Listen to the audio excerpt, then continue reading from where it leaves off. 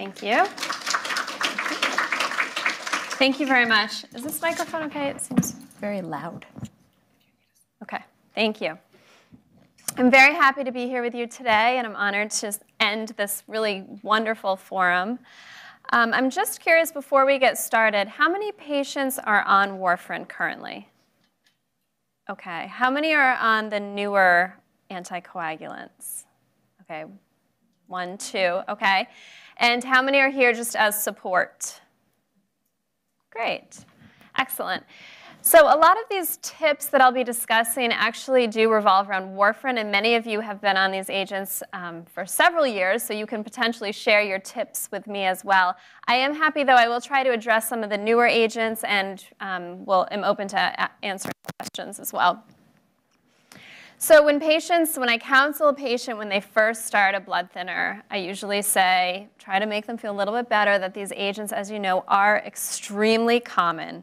We can see that over 2 million people take blood thinners every day. However, the caveat is that these agents are amongst the most complicated medications that you could be on. However, they can be very safe and easy to take. So again, I'm going to highlight some challenges, some tips potentially, and I would love to hear your tips as well.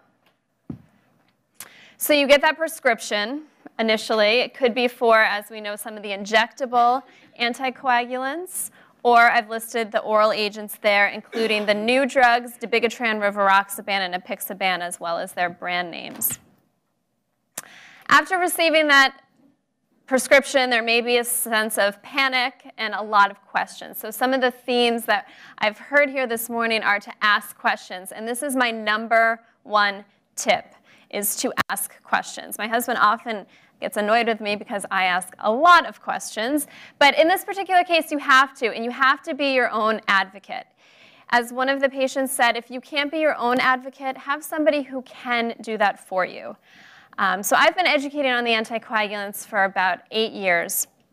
But for the first time, actually this past January, my mother was diagnosed with a pulmonary embolism. So it sort of became a little bit close to home. She was discharged from a very small rural hospital in New York. There was absolutely no discussion about selection or choice of agent.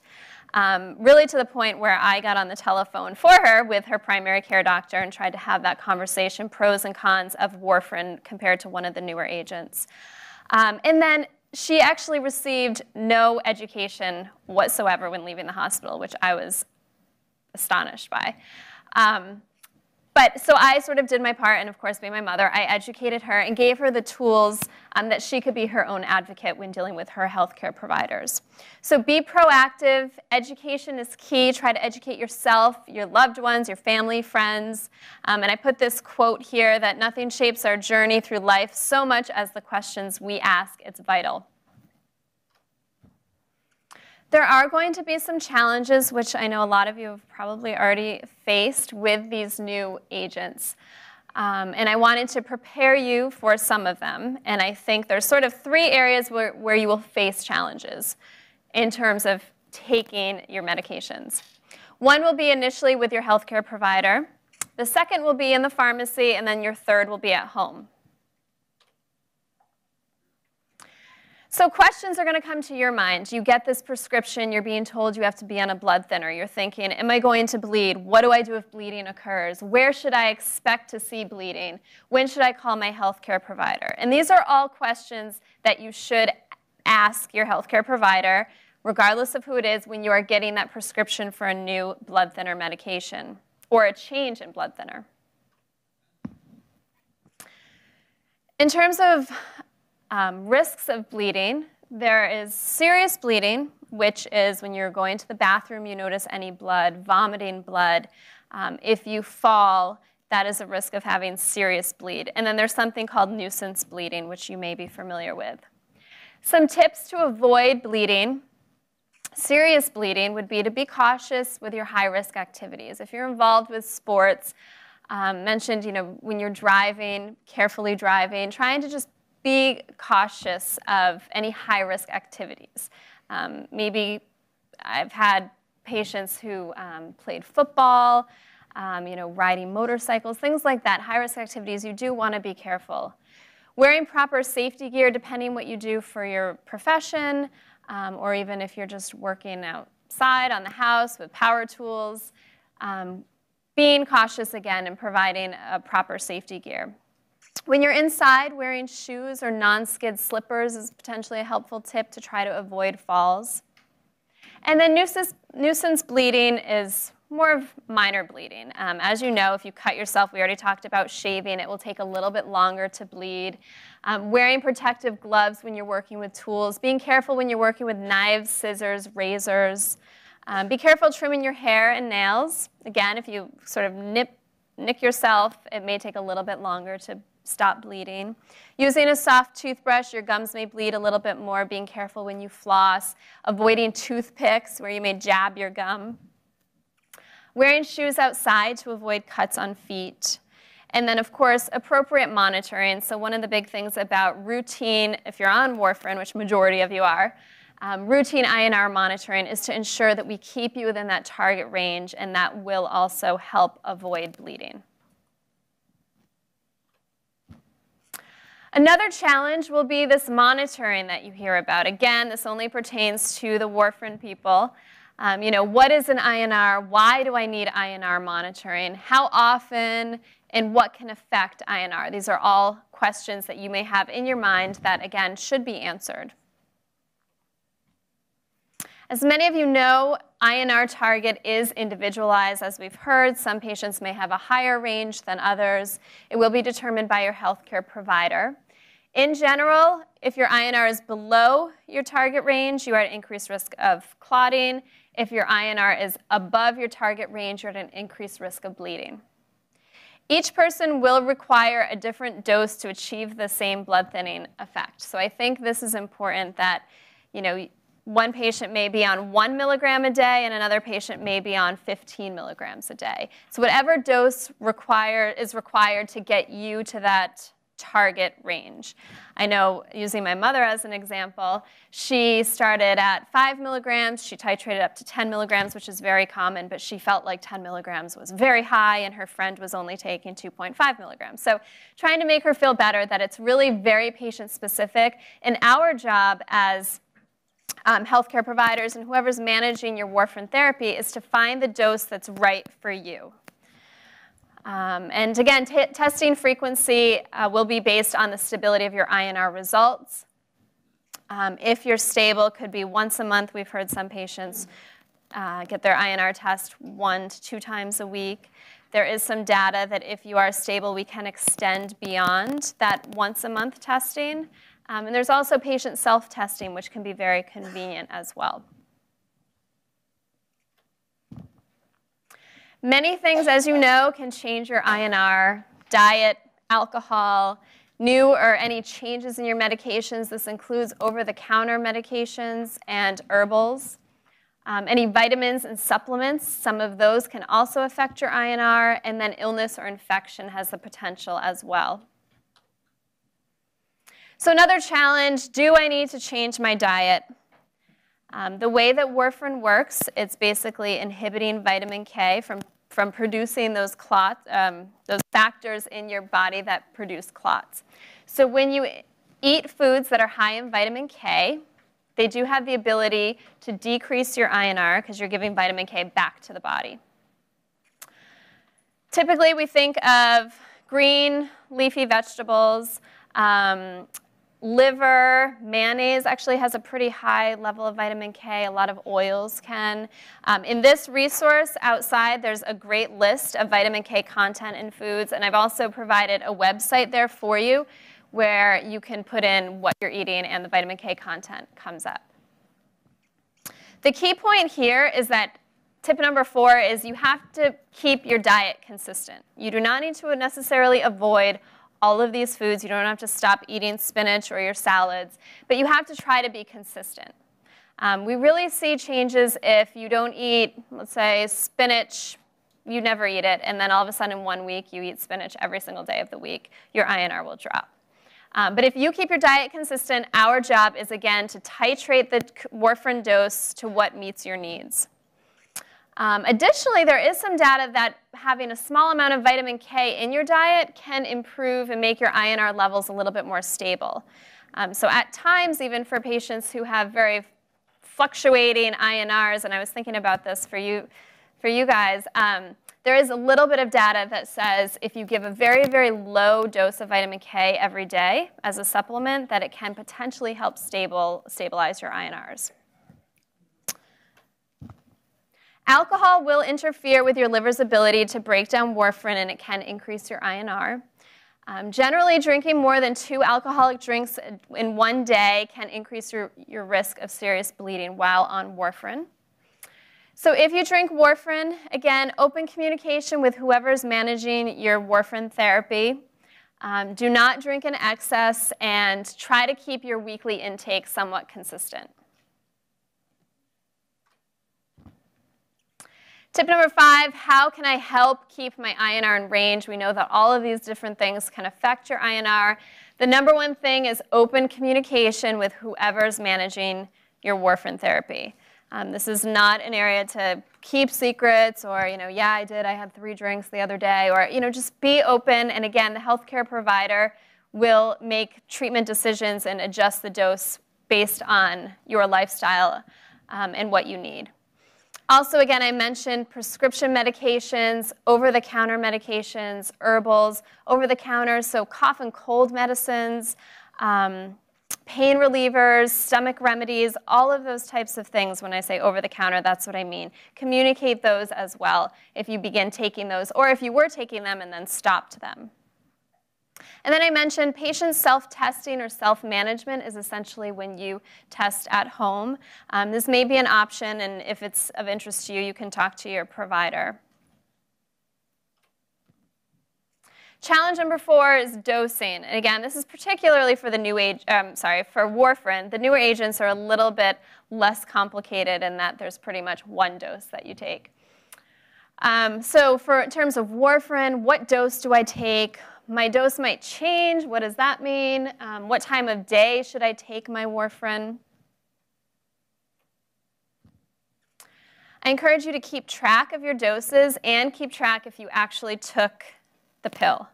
Again, this was something I set up for my mother. I printed out a blank calendar and I gave it to her and I said, here, you need to write down your INR after every appointment, write down exactly what doses you took. If you missed a dose, keep that on the calendar, and then you can have that conversation with the healthcare provider. So a calendar, keeping notes if a book works for you, if there's a program on your computer or your smartphones these days have all sorts of apps, which we'll get to in a minute. But keeping track of that dosing, I think, is very important. Challenge number 5 is picking up the appropriate prescription. And I encourage you to talk to your pharmacist, ask questions when you are picking up your actual prescription. And this includes, to that provider, also communicating your entire medication list. Especially if you use different pharmacies, it's important for that pharmacist who's dispensing that medication to know all of the medications you're on, all of the herbals, all of the over-the-counter medications. Some herbals can actually thin your blood as well. So if taking those with a prescription blood thinner, you may be at an increased risk of bleeding.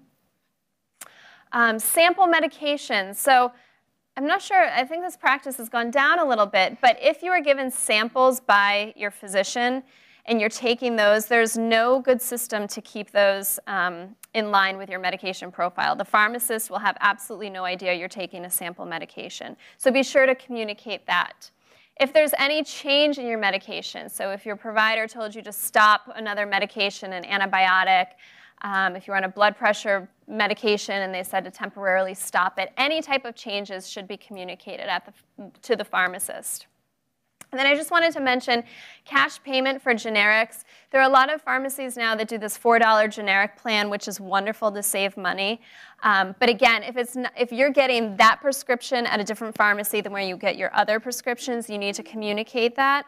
And also, if you're paying cash for that $4 generic, it may not, if it's not going through your insurance, it won't produce a claim. So sometimes providers don't see that you're taking that other medication.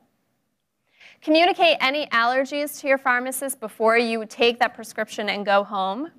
And then also let them know if you do have any trouble swallowing pills, reading labels, remembering to take your medications, opening the bottle, or paying for medications, because pharmacists do have a lot of tools to help with those as well. So before you leave the pharmacy, ask the pharmacist questions, like you're going to ask everybody questions. Ensure that you know what it's for. What do you do if you miss or forget a dose? Will this take place of anything else I'm using, especially if you make a switch? I had one patient who came in. She was taking warfarin, and when dabigatran or Pradaxa, the new agent, came out, her provider prescribed that. She didn't realize it was to substitute the warfarin. She was taking both agents, came in with a GI bleed. So be sure that you know, particularly if things are changing, what it's for. Where and how should you keep this medication? Some of the new Pradaxa, dabigatran in particular, which right now it's only being used for stroke prevention and AFib. But if that medication in particular has to stay in its original bottle, so sometimes there's a little bit of strange caveats with medications. And then where can you find more information? So these are all questions you can ask the pharmacist. The other thing to do before you leave the pharmacy is to look at your prescription. We're all human, we make errors, and a lot of the times patients are the ones who discover errors before leaving the pharmacy. Be sure that you do have the right medicine. Does the brand, generic name, does that sound correct? Do the pills look very different than your last prescription? In terms of warfarin, regardless of what brand, generic you're on, every dose tablet has the same color. So if you know that you take the 5 milligram tablets that are peach color, regardless of which generic or brand you get, that 5 milligram tablet should be peach in color. Be sure that you know the right dose for the medication. And then a tip that, this tip's actually from my mom. She said to buy a pill splitter, especially if you're on warfarin. And I thought that was actually a smart point. So she was never told that. A week after, they were doing the dose titration, and she had to start splitting pills. So make sure you have a pill splitter. Challenge number 6, then, is when you're at home, remembering to take your pill. Develop a warfarin routine or a new oral anticoagulant routine. Try to take your pill at the same time every day. Associate it or link it with another activity. You can consider some reminders or triggers. So if you know that you know yourself, you know you're going to forget to take the pill, put a Post-it note on the bathroom window, put Post-it notes around the house. Again, the calendar method I like. Having a pill box or a pill organizer can also help. There are some automatic pill dispensers that have a timer that the alarm goes off and you know that you have to take your medication. There are some watches that have alarm reminder systems. Again, for everybody that's using smartphones, there are many apps out there that you can program a time. It alerts you to take your medication. And then there are some services that can actually provide you with a phone call or a voice response system. And then also to reach out to social support. So there's a lot of people here today that are here for support. Look into your family and your friends that can help check in to make sure that you are remembering to take your medications. Additional safety tips, I would recommend, if it sounds like a lot of you are, but to get hooked up with an anticoagulant management clinic or service. These highly professional and well-educated providers, are the experts. They deal with anticoagulants all day. Communicate with those providers. Keep all phone numbers handy. So your physician's phone number, pharmacist, your clinic, having all of that information available. Do not stop your blood thinner medication unless directed. This is very important. And also, if any of you have had any procedures, it's a little bit complicated when you're on warfarin. You have to stop warfarin, potentially switch to the injectable anticoagulants. So communicating any procedures or surgery requiring temporary discontinuation of the blood thinners. And this includes the dentist, all other providers that you see. Avoid missing a dose, easier said than done, but with blood thinners, you never should double up on taking a dose. So if you forget your medication and you realize, usually we say within 6 hours, actually, I should caveat, it depends on what you're taking. But if you remember the next day, never ever take 2 doses at the same time of any of the blood thinners that are out there. In terms of warfarin, pills can only be split once. Recommend to fill out a card, a pill card, or a card of a list of all of your medications. There's, again, I'm going to highlight this guide that is out on the tables. There's a great card in here that you can list your medications and also highlight that you are a patient on a blood thinner. Keeping that in your wallet, if, God forbid, something happened, you would have that card that says, I am on a blood thinner medication, and let somebody know. In addition, there's identification jewelry or MedID, MedAlert bracelets. And again, in this handout, there is a link to those websites where you can order them. It's a little bracelet that will say blood thinner or anticoagulant. And again, it alerts people that you are on one of these high-risk medications. These are some additional resources. And I think, again, my last message would be the important thing is to not stop questioning, and even Albert Einstein said that, so we should all be asking questions. So at this point, I would love to entertain any questions. Absolutely. Do they have access to the slides?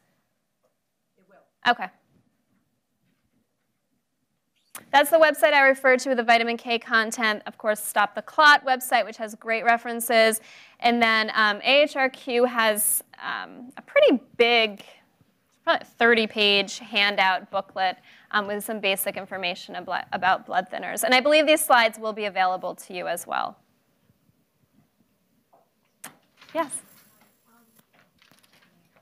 Microphone.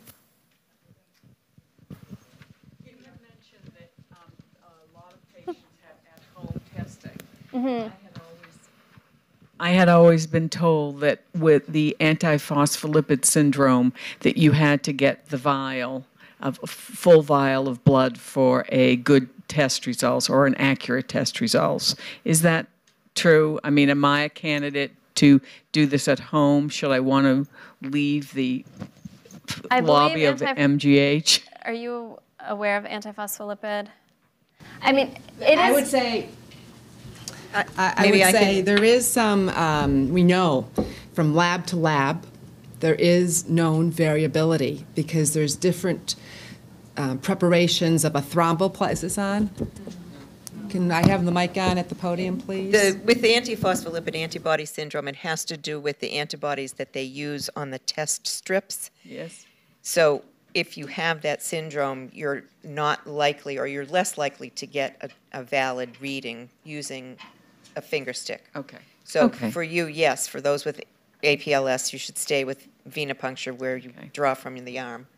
But I might just follow up with that to say that we know people that have antiphospholipid antibody, because of the variations in different laboratory, the reagents that are used to run these, the INR, the PT INR test, as well as the instrumentation that's in the laboratory itself, that it is a challenge with to try to find consistent results and what is the measuring that true level of anticoagulation.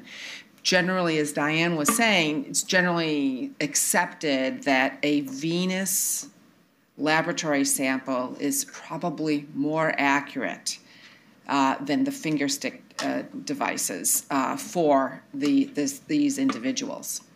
Another question right here.